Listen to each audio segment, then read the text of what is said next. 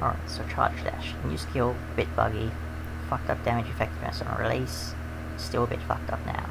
So people worked out if you slow yourself to 99%, I'm at minus 65% right now, Charge Dash will nuke the screen, something like this.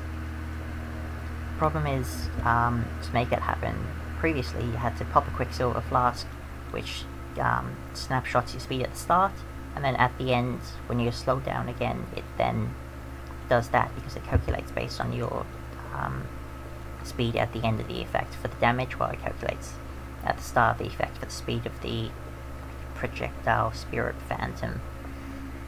So rather than relying on Quicksilvers, Blood Magic, Lionized Paws, Lora's Lantern, and a 5-linked Covenant I didn't really end up using. So what I've done is reserve 36% of my life. Keep in mind that low life threshold is 35%.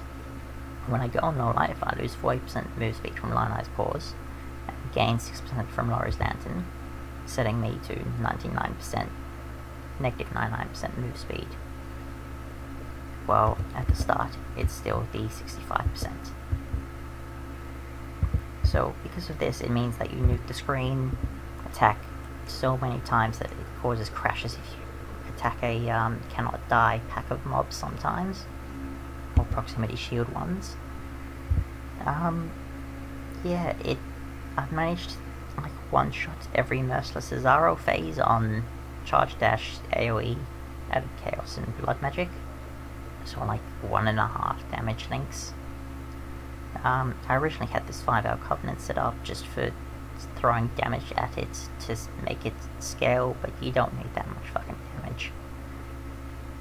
Auras, Grace, Discipline, and Arctic Armor off mana. Temple Chains and Enfeeble off health. Just running Broken Crown for Chaos Res, a bunch of Anti-Shield and High Resist gear to compensate for the fact I'm using unique jewelry. Because I'm low life, I need to avoid stun, need to avoid freezing.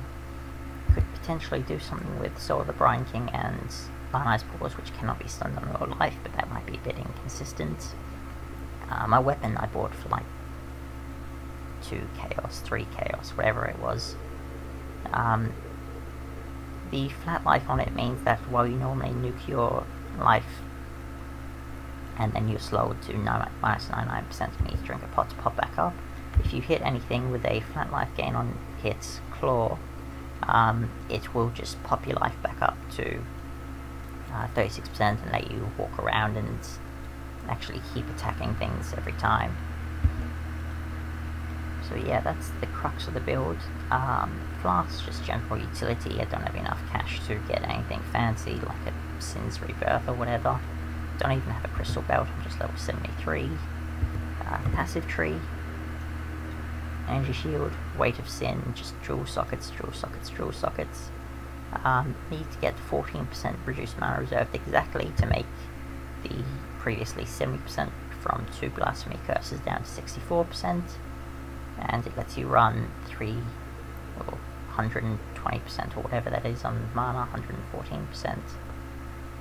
So Grace, Arctic Armor, and Discipline again. Or is that 100%? Whatever, it's not important. Aggressive Technique, so you should actually hit. Resist while holding a shield, because originally my gear was pretty shit. I might unspec that, I don't know. Being ally weakness kept is kind of nice. More energy shield, more dual sockets, tiny bits of damage and mana regen just so you can keep up Whirling Blades. Energy from within, because this build really fucking needs defenses when you're running really Covenant. But hey, I guess Temporal Chains and Feeble, unlucky enemies on low, when you're on low life, kind of all works together well. Because your Blood Magic, whenever you do anything with Blood Magic, it counts as getting hit. When you get hit, you can't recharge Energy Shield. You need Wicked Ward to get around this. Then Profane Bloom and Malediction, just because curses, damage, synergy, it works pretty well. So yeah, that's the build. Deaths is embarrassing, 72 times at Softcore. Actually leveled as Charge Dash, Edge of Madness, Weight of Sin, which was a terrible idea, but hey, I'll enjoy a challenge sometimes. Yeah, get Arcane Vision so you're not blind half the time. works out pretty well. So words of warning if you're trying this yourself. On the plus side, everything's like 1 chaos, 2 chaos if you don't find out that, besides the energy from within. If you run into a slow aura, it has a flat negative impact on your movement speed modifier. So if you fall below negative 100% move speed, you cannot move, and you cannot deal damage with charge dash, so you kind of just have to throw a decoy totem down and start charging from the edge of the screen and hope they don't shroud walk, blink, or whatever to you, like the tier 3 pyramid boss does or whatever. Maps I've done hardly anything. I've basically just been re-rolling characters this league. This is my 4th character. I've got all of them up to maps, but haven't really been doing anything. Yeah, any other sources of slopes or maims, and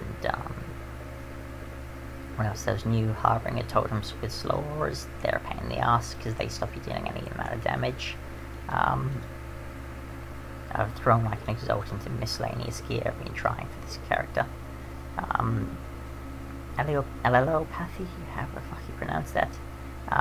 Nothing actually hinders you except for Maligaro's Blight Dogs. Like, the slow aura isn't a hinder, so these are useless for you, but I tried them and was hoping for it.